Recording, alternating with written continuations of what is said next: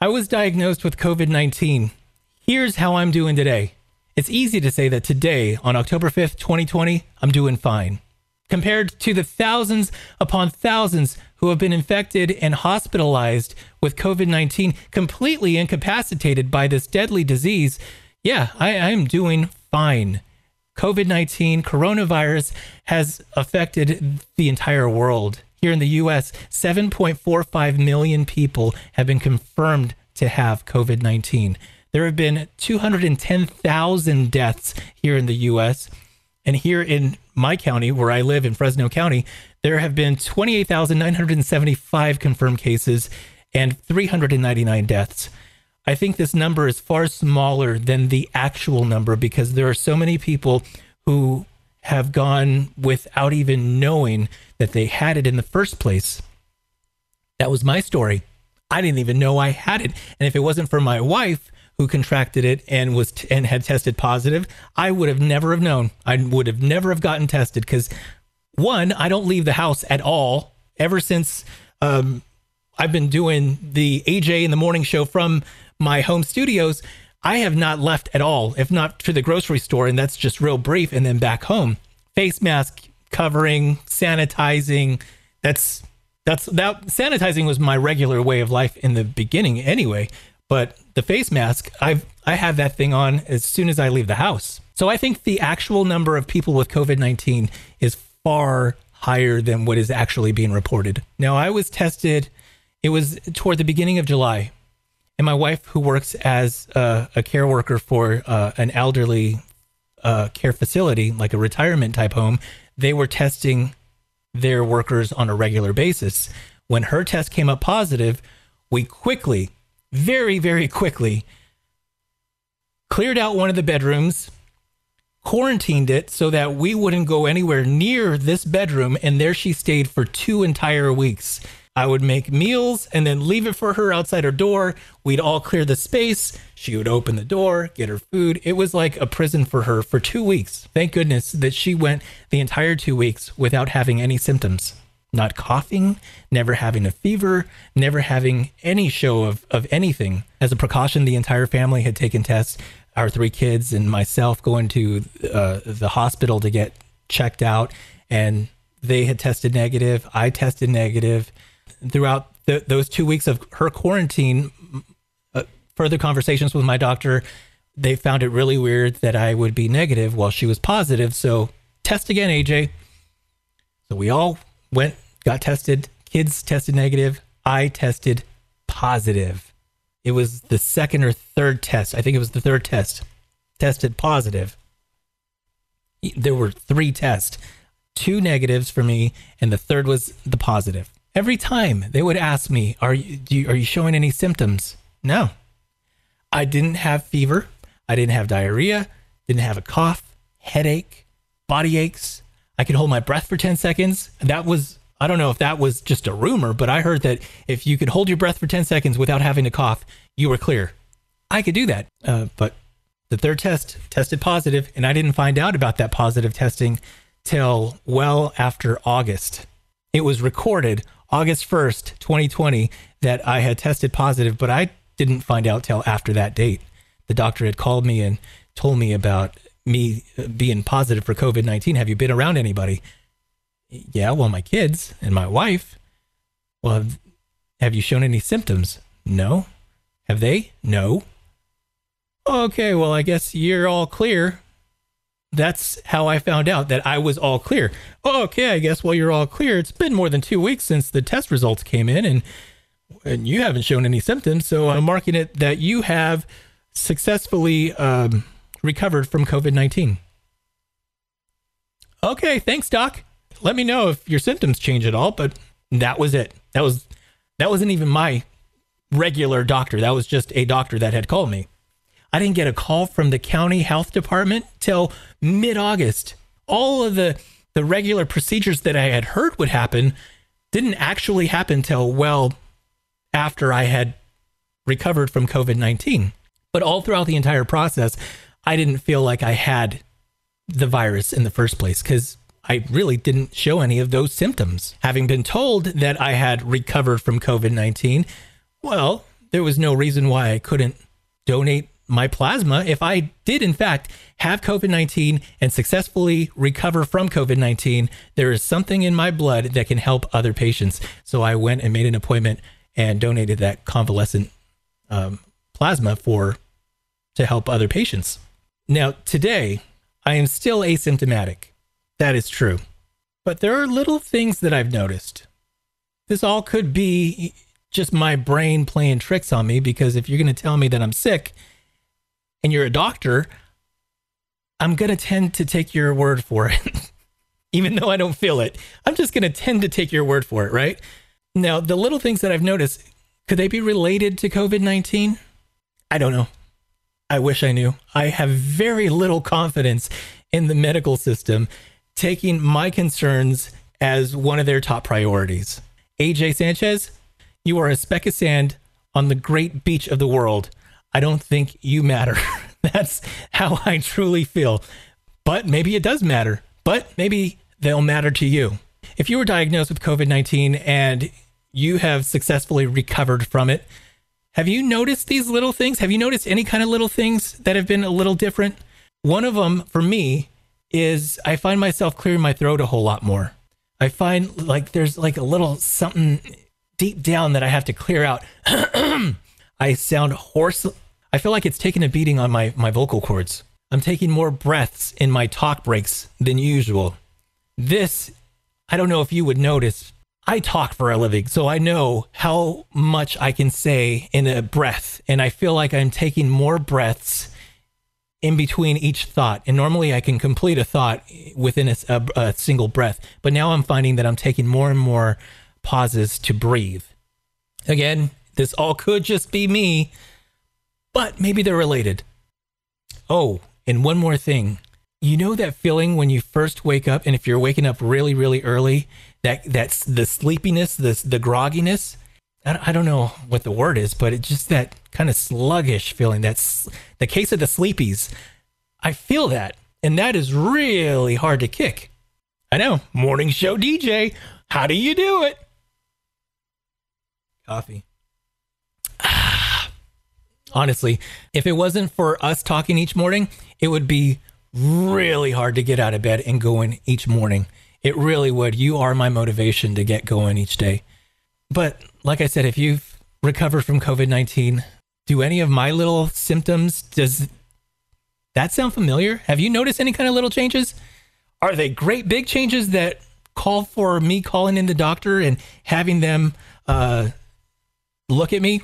Not really. And I'll tell you why. Back in 2019, it was around March, springtime, going into summer. I came down with the worst fever, cough. My lungs hurt. I didn't have enough air and oxygen within me, it felt like, to even stand for any kind of period of time. I couldn't even walk to like the bathroom without feeling like I didn't have enough oxygen in my body and I was going to faint.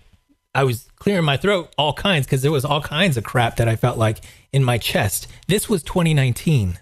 This was end of spring, beginning of summer of 2019. I went to the doctor, couldn't see my regular doctor, so I had to go to the urgent care, and they diagnosed me with having a 100-day cough. I've never heard of this in my entire life. A 100-day cough that was brought on by seasonal asthma.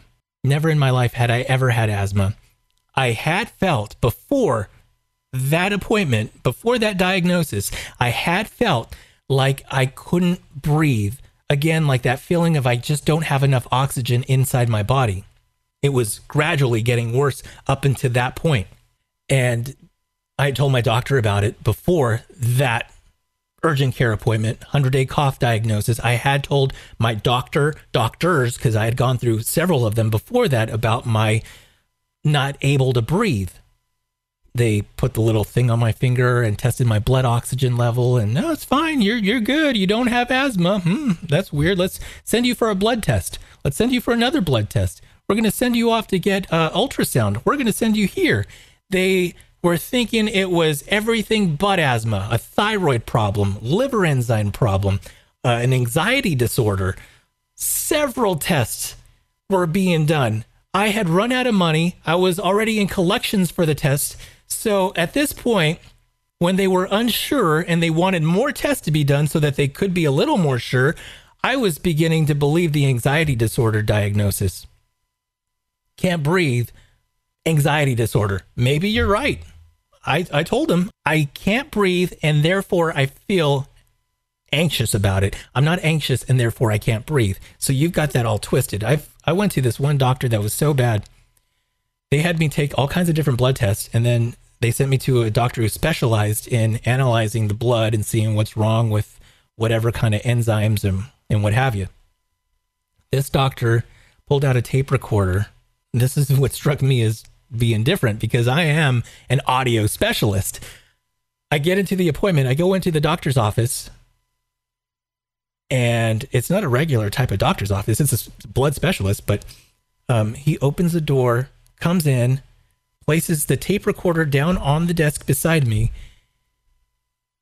Okay, it's such and such date. He opens up the appointment with, okay, it's such and such date and this such and such time, and the patient is AJ Sanchez, who is being seen for blah, blah, blah, blah, blah, blah, blah, blah, blah, blah. Can you tell me in your own words how you're feeling?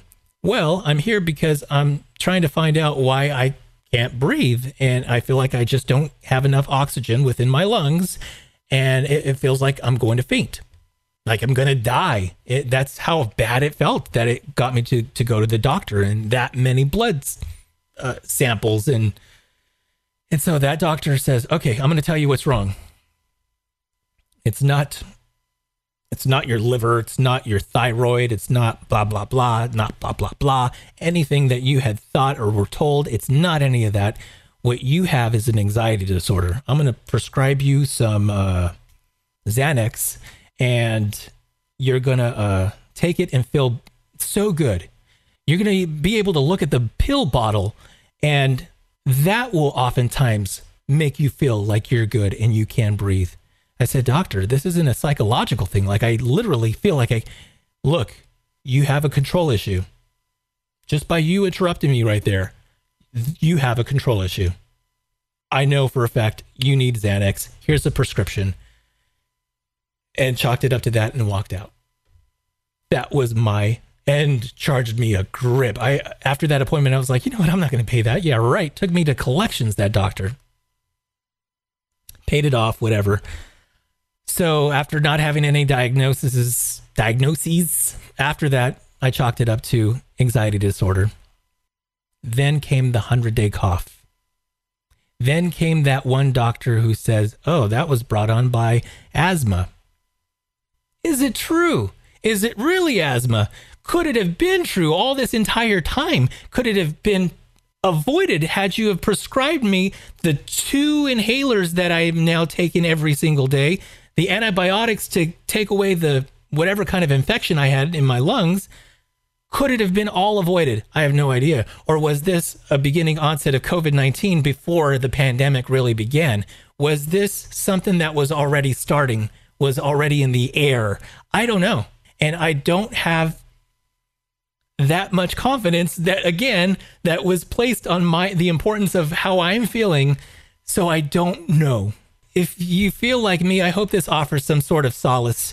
I hope this makes you feel like you're not alone, because I honestly, I do feel like I'm alone in a lot of these feelings. Thank God my wife, who has tested negative. Now, she got an actual test that told her you have been cleared of COVID-19. I'm going off my doctor's word. Thank goodness she has not had any symptoms aside from a weird side effect from the flu shot that we just got. That's the only thing that's been unusual. So again, thank God she's good. My kids are good. I'm good for the most part. The little things, though, have been, on my mind, but are they related? Please let me know how you're doing. How are you doing? I hope you're doing well. I want to do something that's completely out of the normal scope and could be deemed unprofessional. But I feel like it's necessary at this time. Like, I really feel like we I should have done this a long time ago.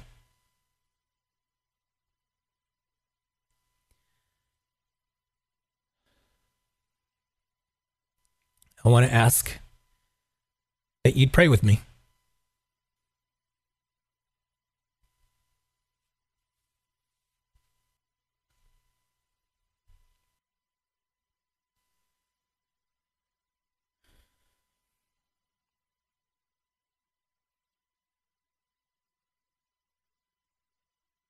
Holy Father,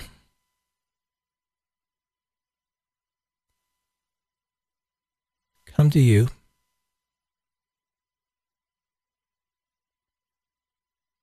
asking for your peace, asking for your healing, asking for comfort. There's a lot going on with COVID-19. There's a lot going on with health concerns, and not a whole lot to be offered when it comes to answers. A solid list of symptoms to look out for, a solid way out.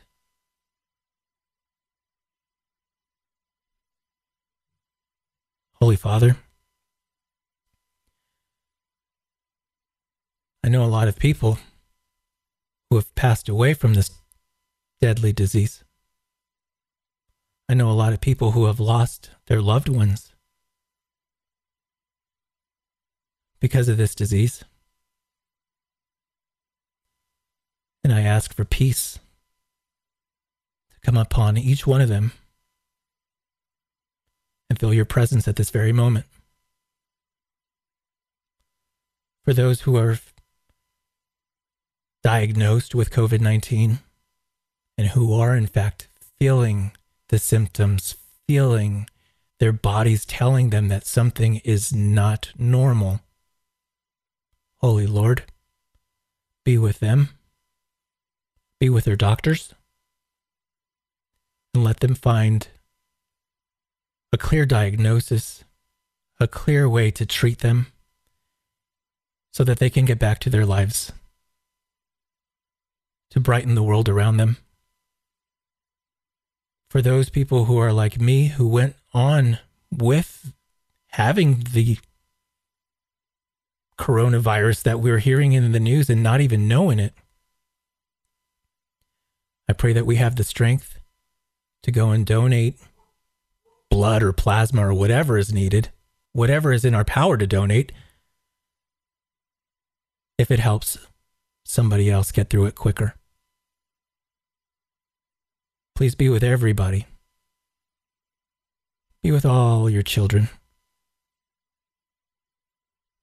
giving us encouragement to be there for one another.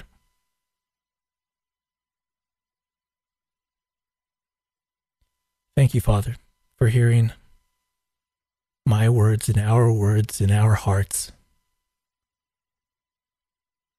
It's in your holy Son, Jesus' name, that I pray. Amen.